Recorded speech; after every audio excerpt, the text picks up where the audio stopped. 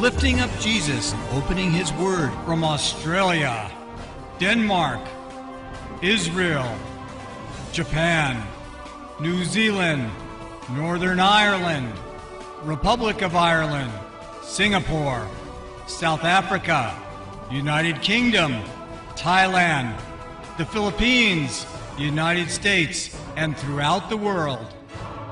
You're watching Moriel TV. We have to understand the nature of artificial intelligence, first of all. Up till this point, that intelligence, which is cyber intelligence that we call artificial intelligence, is still under human control. It is not extraneous to human operation. Let's look at some of the things that have happened. During the Reagan administration, when they had the Black Friday, there was massive analysis by computers of trends in securities markets globally, and the computers began issuing sell orders that sent the stock market, the Dow, through the basement. If you remember, that happened in October, I think it was the 13th of this Black Friday. And it was absolutely incredible what happened because it was triggered by sell orders not issued by stockbrokers or by their clients, but by computers who analyze markets and were managed. The computers were in part managing investment portfolios and hedge funds. That's how it happened. But it was still ultimately something that people controlled, sort of like putting a dishwasher on cycle or a washing machine on cycle. It'll do it without any human input, but it still required a human to flick the switch to begin with. Now, other examples are coming into play in the cyber world that will greatly enhance search engines. For instance, at present, things like Google or Yahoo or something like this or Bing can only recognize words or word patterns. That's all they can recognize. You could be looking at two different things. For instance, you could put in a web search question on Google and ask about Washington crossing the Delaware, okay? It'll recognize the word Delaware. And you'll see there'll be historical websites about the event of George Washington crossing the Delaware to attack Trenton, New Jersey, but you'll also get things about how far is the Delaware River from Washington, New Jersey, or from Washington, D.C. It'll all come up.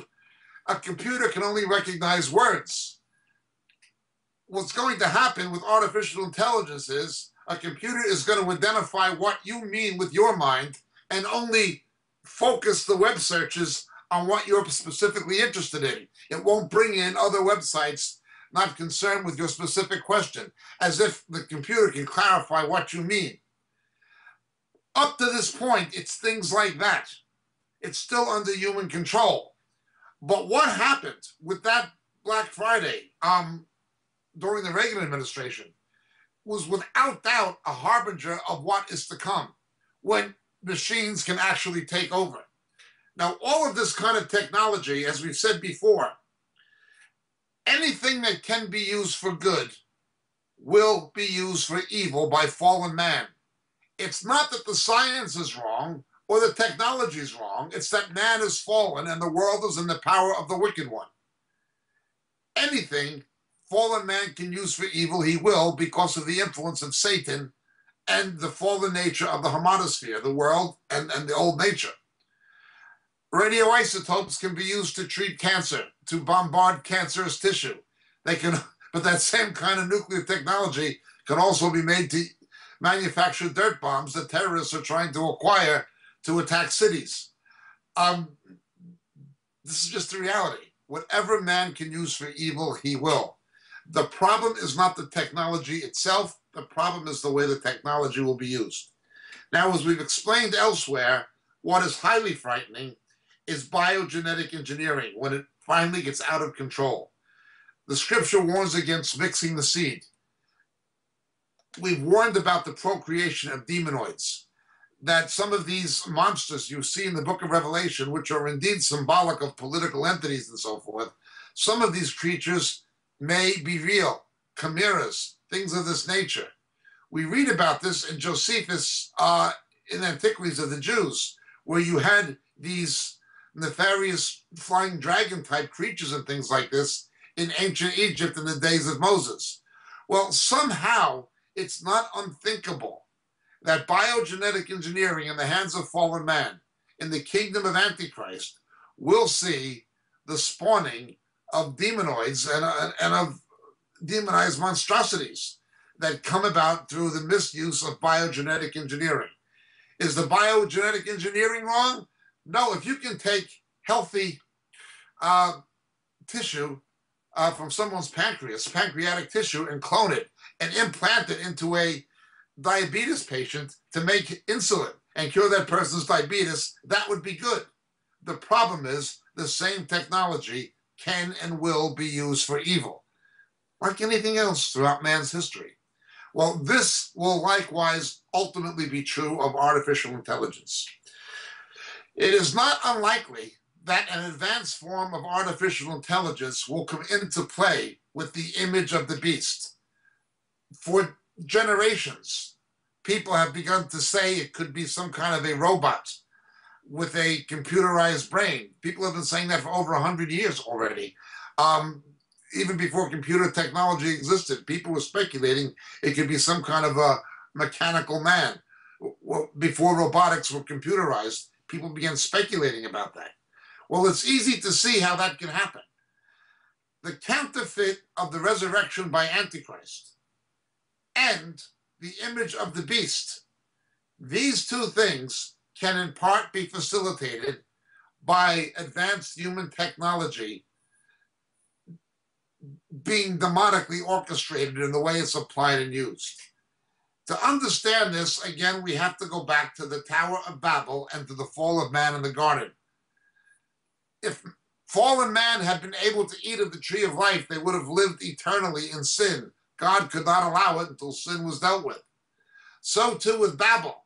Now nothing will be impossible for them. We have to remember, we are made in God's image and likeness. We are Imago Dei beings. We have divine properties in us. Not that we are gods, but we have components that reflect God and allow us to focus or to function, as it were, in a surrogate fashion of God. Like all the creatures were to be subject to Adam. Well, man becomes a surrogate God to the animal world. But God is the ultimate creator, of course. What's going to happen is the Antichrist and fallen man will seek to usurp the position of God Almighty, the creator. Ultimately, we don't need him. We're going to be God, but of course it'll be Satan who's worshipped. Now, again, technology is moving in this direction. We began warning about this over 20 years ago on our teaching, Just as it was in the days of Noah. Just as it was in the days of Noah. As I've explained many times, with the Enlightenment, you had a separation of science and the occult. In the ancient world, the Greek world, astronomy and astrology were the same thing. But with the Enlightenment, astronomy went one way, astrology went the other. Healing arts, folk medicine went one way. Medicine, medical science, and pharmacology went the other way. Chemistry and physics went one way. Alchemy and magic went the other. But before the Enlightenment, chemistry, changes in properties of matter, that was seen as magic. It was all alchemy. Astronomy and astrology were the same things. Folk medicine and soup medicine based on superstition and charms and fetishes and things like this, or what's today known in Africa as muti, sold by witch doctors, it was the same as medical science. These things separated. But as I've said repeatedly, in the last 25 years, we are seeing a rapprochement between science and the occult.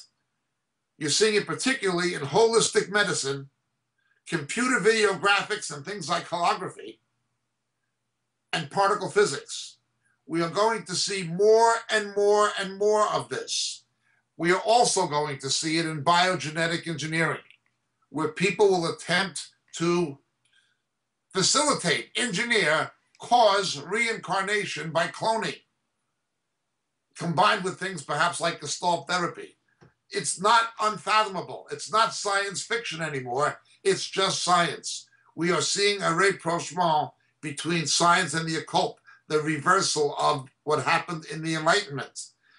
Now, artificial intelligence will have a major role in this trend, ultimately. All of these things ultimately point to the counterfeit of the resurrection by Antichrist and the image of the beast. Well, certainly knowledge will increase, but the idea that knowledge can increase has been interpreted different ways. Some have interpreted it to mean that knowledge of the scripture will increase by the faithful church, not just the knowledge of man will increase. I take it to mean both. I take it to mean spiritual knowledge will increase for the faithful people of God as the veil goes up. But I also take it to mean that the volume of human knowledge is increasing exponentially. Like every 2 years, it more than doubles. It quadruples within 5 years. And it's getting, not only that, but the rate at which it's increasing is increasing. So I do think it does relate to that verse, yes. Although there is more to that verse than the mere arsenal of human intelligence and human knowledge, human data. It is a complicated issue. The best we can do is refer you to two things. One is our original base teaching on this subject, just as it was in the days of Noah, and the other is some of the material concerning the Antichrist, the false prophet, and the image of the beast found in the book Shadows of the Beast, available through Moriel, Amazon, Kindle, etc. Once again, thank you so much for your question. My name is Jacob Prasch. God bless.